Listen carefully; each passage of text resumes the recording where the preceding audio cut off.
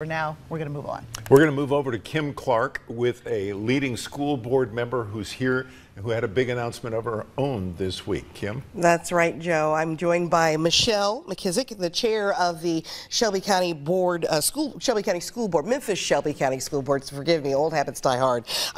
Who also announced earlier that you're running for mayor as well. And you were also echoing Attorney Ben Crump wanting to disband the Scorpion Unit. That's right. I believe it should be disbanded because at this point, I heard Chief Davis just speaking now, all that positive that came out of it previously is forever tarnished and tainted. And I don't believe the community would want to see anything with the name Scorpion ever again in this community. Right. I know that Mayor Strickland earlier today sent out his newsletter and said that basically it was on hiatus and was being reevaluated and was not sure if or when it would return, so you might get your wish. What would you, I mean, you mentioned that, you know, it did do good initially, but there's no coming back from this, you think? Absolutely not. I think this is a great time for the city of Memphis, for the Memphis Police Department to say, how can we be better? Anytime you have something, especially that's gone global, when you have the President of the United States making comments on it, it is an absolutely perfect time to reevaluate everything that you do within the police department and beyond. I mean, I actually have had conversations saying, what should we do as a school district in terms of our school resource officers and how we handle altercations within our school? So those are conversations I'm going to be having in the coming weeks with the superintendent and our board. Right. As a mayoral candidate, your thoughts about CJ Davis, Chief Davis, and how she has handled this whole situation?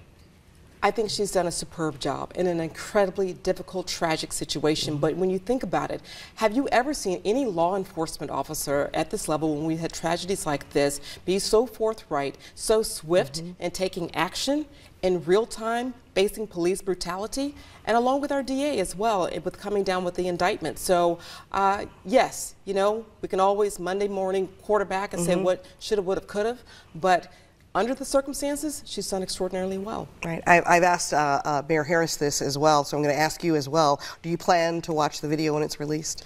As much as I would not want to watch it, it's my responsibility to watch it. So yes, I will be watching it. I have already had conversations, my husband and I, with our 11-year-old daughter, and she will not be watching it. And we've talked about what's going on right now, and I implore for families to do that. This is not a video. I was at the vigil last night with Mrs. Wells, Tyre's mother, and we just had a moment right afterwards. I just went over to her to extend my condolences, and she grabbed my hand and she said, Michelle, she's like, I feel like I'm living in a movie. I'm in a movie right now. And she also emphasized that she goes, I don't want any child to see what's on that video. All right. But she does want the video released. Oh, absolutely. She wants the video released. The community needs to see, the world needs to see. And as a country, not just Memphis, as a country, we need to be better about this and really make some change. All right. Michelle McKissack, thank you so much for joining us today. My pleasure. Thank you for having me. All right.